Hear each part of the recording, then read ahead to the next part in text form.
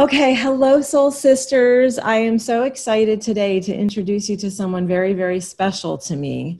And I'm going to tell you the story of how this person came into my sphere, because that's also a really special story. But this is I almost called him my divorce coach. He's not my divorce coach. He is my business coach, and his name is Muktananda. Welcome, Muktananda. I'm so happy we'll be talking together about the awakening that I had through as you helped to facilitate it. And so I don't know if you know this or not, but the way that I was referred to you was through Kate. I was getting a facial. Highly recommended for everybody during divorce and beyond. And she's a dear friend, and she was telling me about this great new business coach that she had who was working with her to get her shit in order, basically, get things in place so that she could create this container for her business that was clean and clear and open and allowing for flow. And everything she told me about you was all I needed to hear, to know that I also needed to talk to you. So I made a decision there, getting my facial, that, okay, I'm going to call him. And I did. And everybody that Kate has ever sent me to has been a gem. And you are no different in that way. So what I didn't know at the time or what I thought at the time was that it would be really helpful for me to speak to someone who has a lot of background in business so that I could maybe see if there's any little tweaks I might make to my business in order to have more clarity, have a container that allows for increased reach and flow. It's really not about, the financial aspect is only a small part of it, really. I was looking for alignment, and I didn't even really know what that meant, but good thing that you did.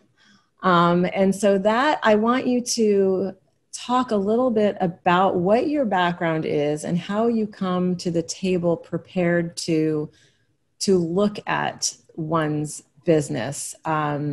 What you're scanning for, what you're listening for, how you guide, because I think that has been so powerful and impactful for me in how I now operate, and truly in the transition that my life has taken, which is why you are now landed in the Divine Divorce Discussion series. So take it away, Muktananda. All right. Well, thank you, Stephanie, and to all of your listeners. I'm delighted to be here. Well, I've done many, many years of what might be considered to be traditional business coaching of a transformational nature. And I've done that on 4 different continents. I've consulted with businesses, and I've led transformational workshops in many different countries. About 15 years ago, and a lot of my work just came from referrals. And I was referred into an organization that was headed by this woman, a spiritual teacher named Sai Ma. And I didn't know anything about Sai Ma or her organization, but that was kind of normal. I never know much about the organizations before I start working with them. And it's very clear that when I met with her and I started doing work with her and her organization, that I was learning as much as she and her organization perhaps were learning from me. And specifically, it had to do with energy and working in higher dimensions, higher frequencies of energy. I had already done a lot of work in general in that area, but in working with her, she took it to a whole new level. And in fact, she kind of categorized the work I do as, okay, most of the work I was doing was in what she would call the 3rd dimension, which is kind of this kind of physical reality in which we're all immersed. And then how do you up the frequency so that you're moving into higher dimensions of consciousness, including moving through the mental, the emotional, the etheric, and then the light bodies. And she said, each of these dimensions are as real as this 3rd dimension, but they work differently. And this to me was a tremendous opening because I could see that I was playing around the edges of this work without fully appreciating it. And so she made it very clear to me if I was going to work with her organization, I had to do it from fifth dimensional consciousness. And I didn't know what that meant, but it sure sounded good. And so I said, I'm in. And so we worked together, and it's very, very powerful. And I changed my whole practice. I began to recognize that really what I want to do, maybe clients don't want it, but what I want to do is now focus on bringing energetic alignment to either a person's career or their life or their organization, and show them how much more powerful and meaningful their lives can be, or their businesses or their career, when they operate from higher frequency energy.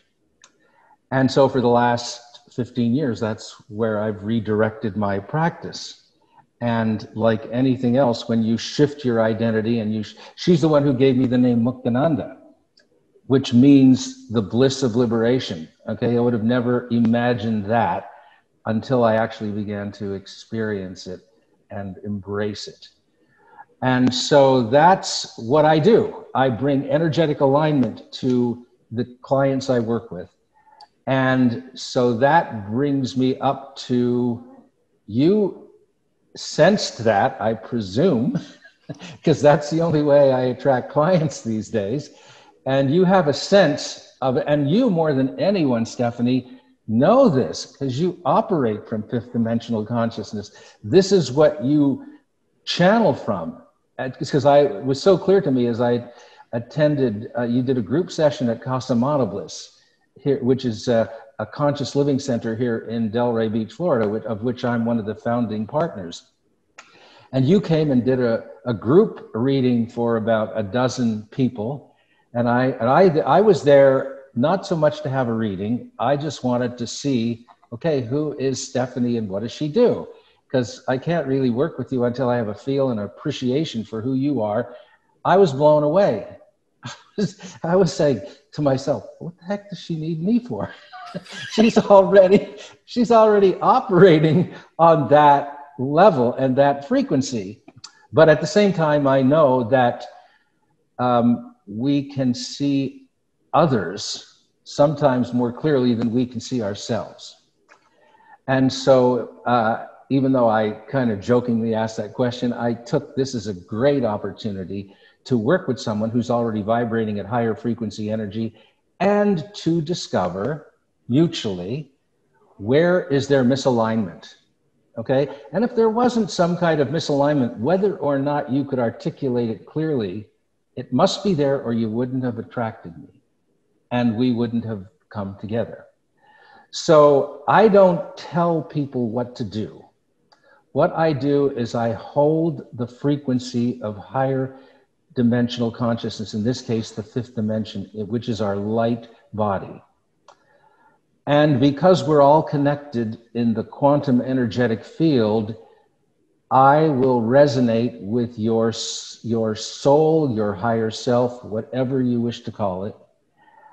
And then the dissonance between that state and the issues you're dealing with, usually the third dimensional, lower frequency, ego-based issues that we all have, and that you're dealing with, the contrast will become clearer and it will surface. Because when you make a commitment or a declaration or an intent to vibrate, to operate from higher frequency energy, anything that's not aligned within you will come to the surface. It's like, it's almost a law you can go to the bank with, okay? So so here you are, some people get confused. You say, well, I'm trying to be more spiritual. I'm trying to be more awake, and I'm holding this intent, and now my life seems to be getting worse. What's going on? Well, that higher frequency intent, once you intend it, it starts to activate. Everything that's not aligned with it comes to the surface. Stuff that was always there, but we would just ignore it or deny it or push it away because we were attached to the way things were. And even though we want change, we really want to keep it the same. So there's this paradox of conflict. And that's what showed up. And then all I can do is, well, here's what I'm seeing. How does that resonate with you? And you didn't like some of the stuff I was saying. Right? This is true. This is true because, like you said, as we are moving towards change and truly our souls are calling that forward, the personality aspects of ourselves are most comfortable in the continuation of what we know. And so I was in that place of, I know that I am opening another layer to my work in the world, to my soul's work in the world. And I also know that I have this title, this role as wife, that many roles, but in particular, this is the one that I made the biggest change to, that is going to be, that my personality is very attached to right now. And so, yes, so when you shared with me what you saw, as being out of alignment, you know, this particular role that as a spouse, I'll just be totally honest with everybody. It was a point of constriction for me. There was not flow. There was not freedom of movement in that role. There was not. I didn't feel I could be fully myself. I couldn't be fully myself in that role. And yet here I am guiding others to be fully themselves, to connect with the depth of their soul, to be connected to spirit. And so, yes, that it was a total, you were right. And no, I was not ready at that moment. In fact, I want everybody to know that I put Muktananda under a gag order, basically, where I forbade him to say the word divorce because I was not ready to hear it in that way. I was not ready to embrace I was in resistance, even though it was my own soul's truth, even though it was the truth of the relationship to move in that direction. It had been in process for years, but I was holding tight, really holding tight. And so I told Muktananda, I probably told you I'm dedicated to my marriage, and I do not want you to say the D word at all. And let's move on. And it's not like he wasn't like harping on anything or saying, he never said you have to get divorced. That was never, ever part of what he just said. Look, this is your container. And right now there's some constriction here and there's lack of flow here and it's being pinched off here. I'm using words that were not his words, but in general, you get the idea. And you would have better, we tried other things too, because he understood. And what I really appreciate about you, Muktananda, is that you respected that I needed to stay committed to that relationship until I was ready to let it go. So thank you for that. I also so respect that you made yourself available, and like part of your work was to understand my work, and not a lot of people do that. This is not your typical coach, guys. He's so beyond. And that's why he's such a perfect match for my work in the world. And for so many other people too, is because he does go beyond and he does see beyond and he does state with honesty what he sees. And then when I'm ready to hear certain things, I can act on them. And until then, thank you for heeding my request to not say anything further about it. But we did try other avenues to give me the clarity of a container that would allow for my work to flow freely while also being in service to this role that was starting to uproot itself and kind of change the nature of it. And then literally through the whole process of my divorce, Muktananda was a tremendous support to me in going beyond because divorce is really a very ripe minefield for egoic thinking. All of the fears naturally get stirred up, all the aspects of our personality that we're very attached to take hold, try to pull us back down.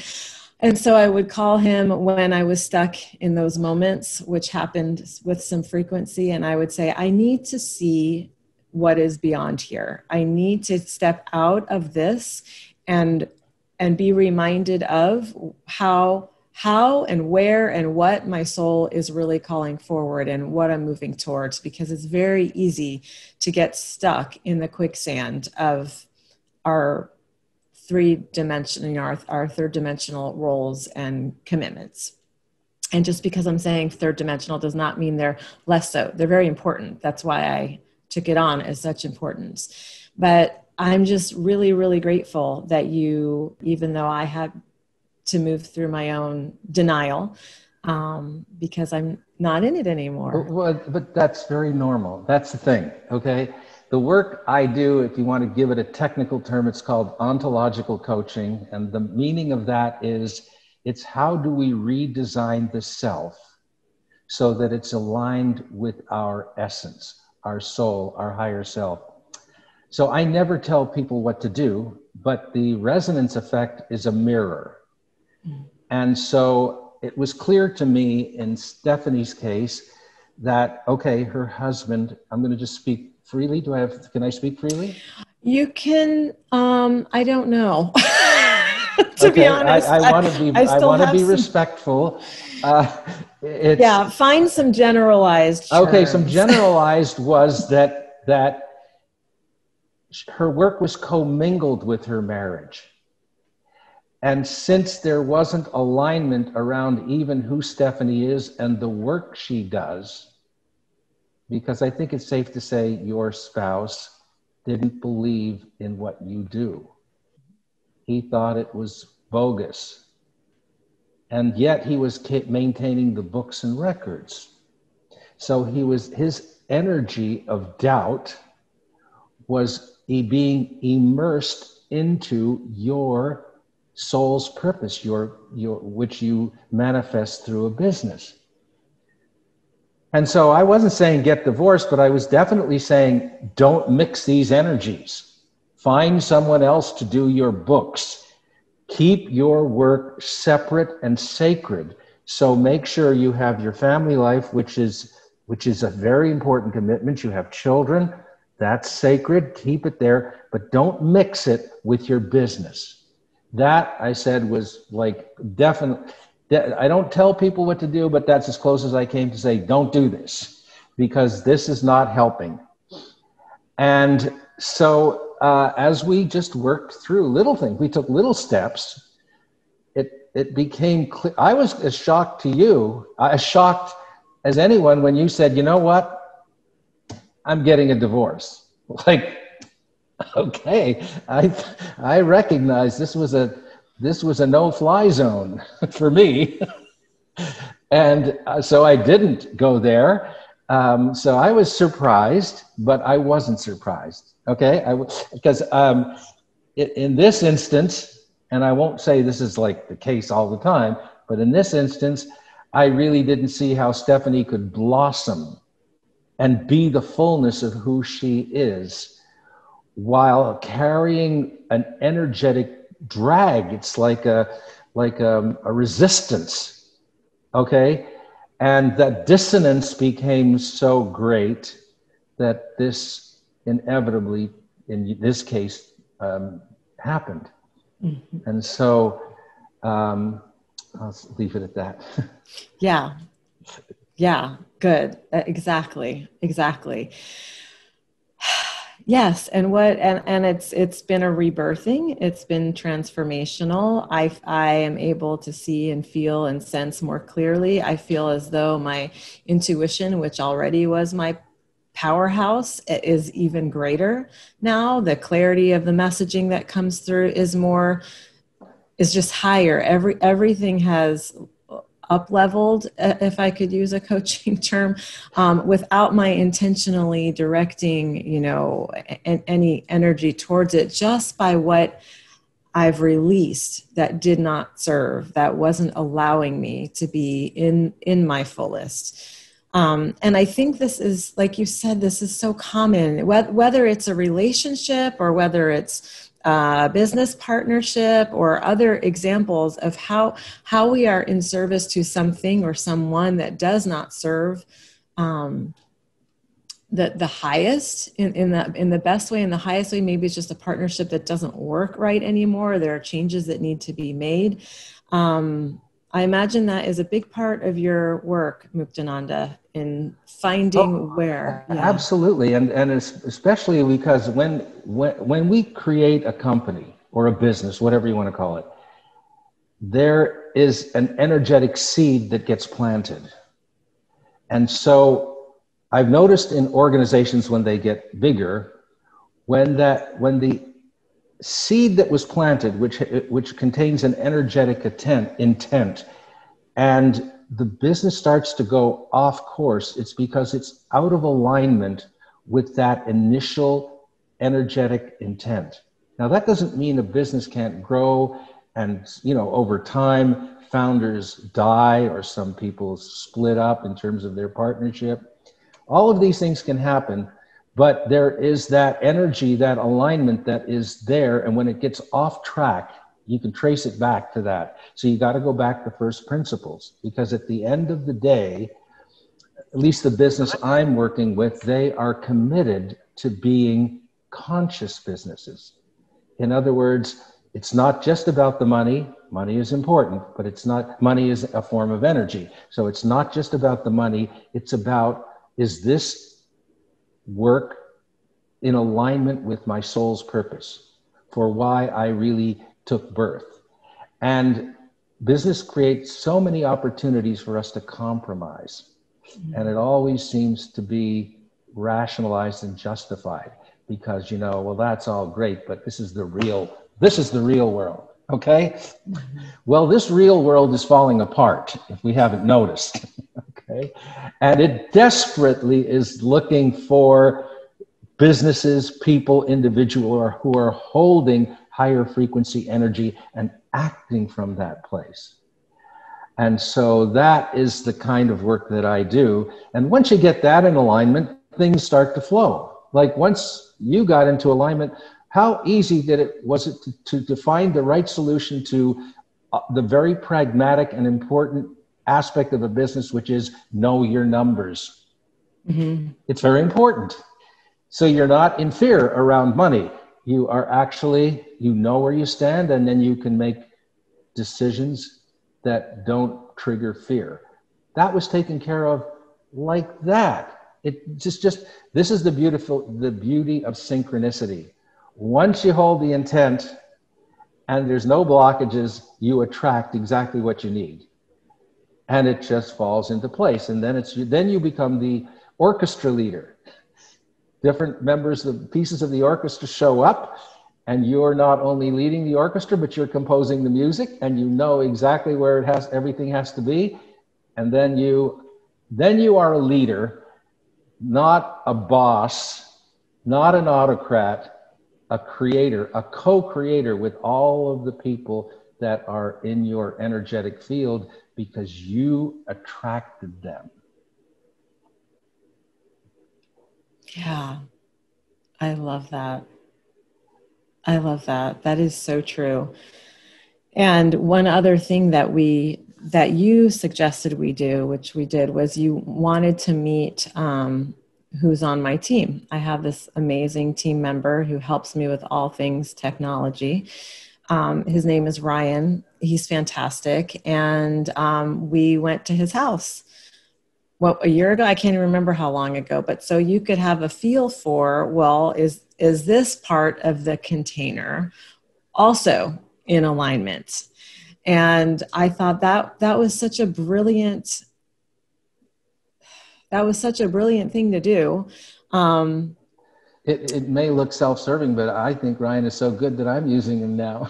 I know. I know. It's served beautifully in every possible way. Maybe he needs to have his own live stream video with me in the divine divorce discussion. But what I loved about that too is that in all ways, literally 360 degrees, I felt like you made sure that you had an understanding, not only of my work in the world and the way that I operate and what I do, but who's supporting me in that in case there were any gaps or, fractures, right, whatever you would want to call it.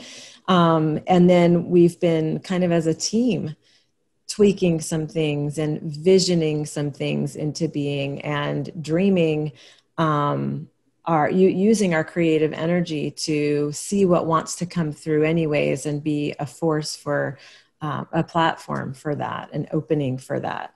So, and this, it's my prayer is the forward momentum that will ideally carry humanity into our next level of awareness, into our awakening. So yes, as you said, things are not okay now. And one thing after another, ecologically, environmentally, politically, in every arena, things are just not okay. And if I may add, you, Stephanie, have always been concerned about the environment. You love animals. You're an empath. You feel what's happening. And now you're free to spend your money the way you want. You don't have to justify yourself to anyone. So you now have opened up the ability to live not only in abundance, but express it in gratitude, without feeling like, oh, I wonder if I'm going to have to explain this. Okay? Mm-hmm. Now you don't have to explain yourself to anyone. How free is that? It's totally free. Yes.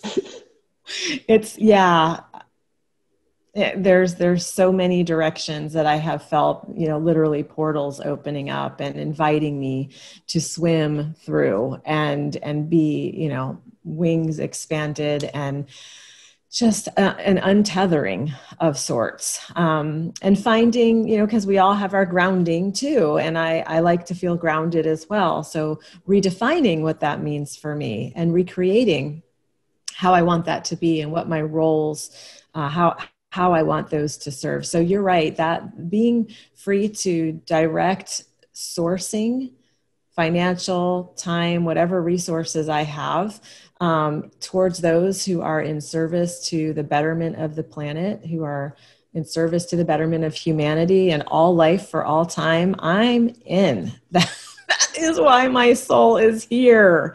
That's why she's here.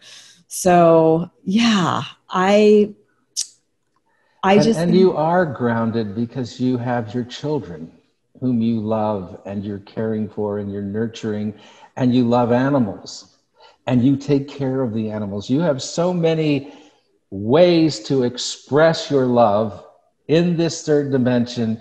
You will not have any problem being grounded while allowing yourself to fly and expand what you are able to do in this third dimension. It's awesome.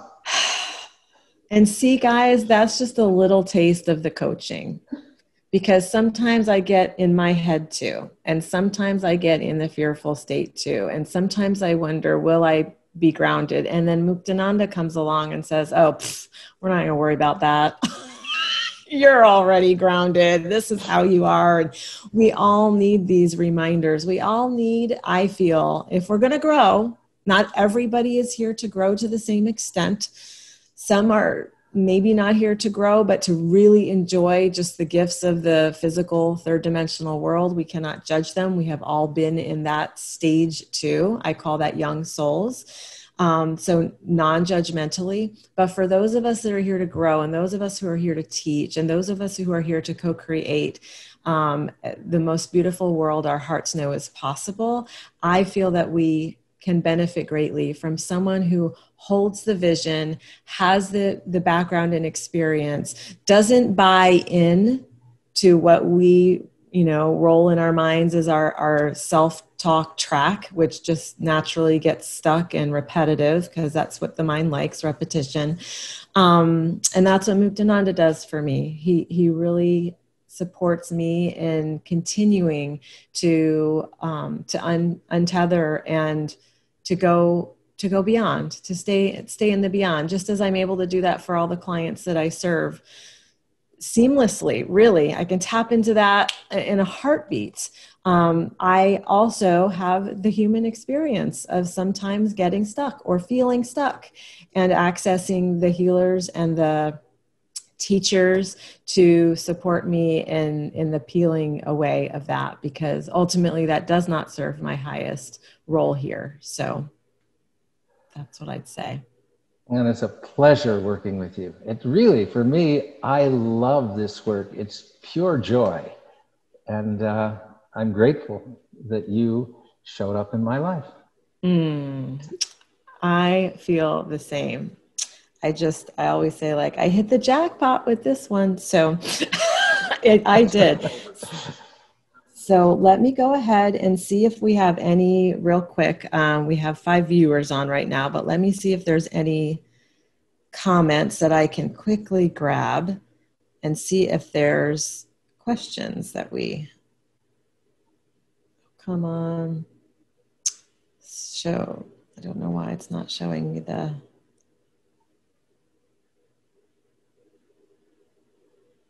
Give me just one more second. The technology is the hardest for me. Oh, swipe. Oh, there we go. So someone said, "Hi, beautiful divine goddess." I think that's for me. Yep. Ellen said, "It seems like this is what is happening collectively. As we wake up, every ugly thing not in alignment, racism, environmental degradation, lack of democracy is surfacing," which is Muktananda, what you were saying before. Then we have Diane Sherman, who says, "Muktananda is amazing, and I'm loving your work, Stephanie." So that's fun.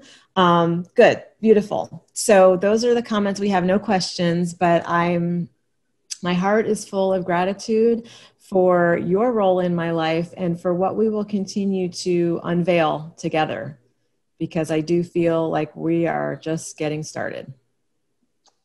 Beautiful. I agree completely. Thank you so much, Muktananda. You're welcome. We will be, as you know, in touch. You bet. Okay. Thanks. Bye-bye.